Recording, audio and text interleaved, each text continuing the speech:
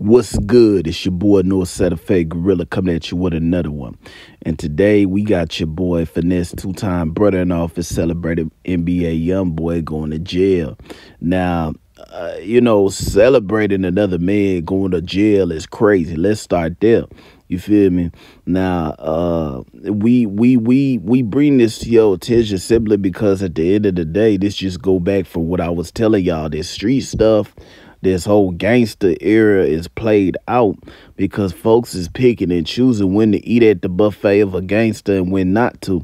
And last I checked, y'all said that we not supposed to celebrate nobody go to prison. So, like, you feel me? It's crazy to me that he celebrated this man going to prison. Now, hear me out.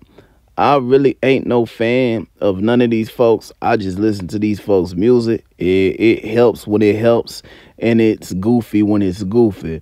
But this is a prime example as to why, you feel me, you can't just be jumping into this on the basis of a song, on the basis of what you hear, on the basis of what your environment surrounds itself with, because we got the same dude that's Finesse2tymes Brother, that's from the Memphis area, the same brother that got slapped up by his big brother and his friends, now celebrating the fact that YB is locked up.